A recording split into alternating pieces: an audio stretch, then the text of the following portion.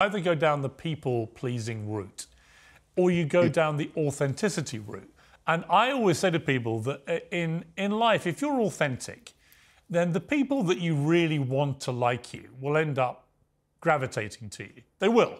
But if you're a people pleaser, people pleasers tend to get people who end up that they don't want to have around them gravitate to them because they basically have tried to say all the right things to people that they have nothing in common with.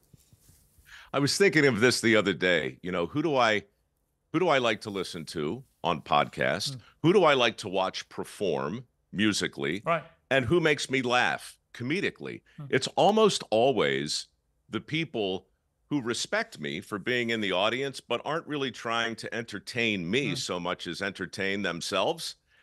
And when I see that happening, I can go along for the ride as an audience member. If I don't, then yeah, I feel like they're trying to sell me something.